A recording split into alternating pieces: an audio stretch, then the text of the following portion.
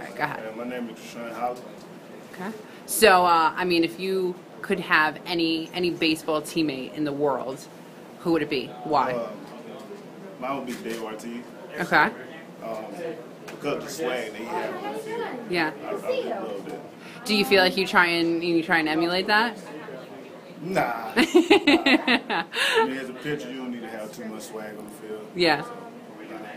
It's interesting that you would pick him though, because I mean, how much are you hitting? No. Yeah, exactly. Is it just, do you pull that kind of emotion, you think? Is that what kind of draws you into him? That, and I was a Boston Red Sox fan. Okay. Until I got drafted by the Astros. Right, of course. They're not my favorite team. Awesome.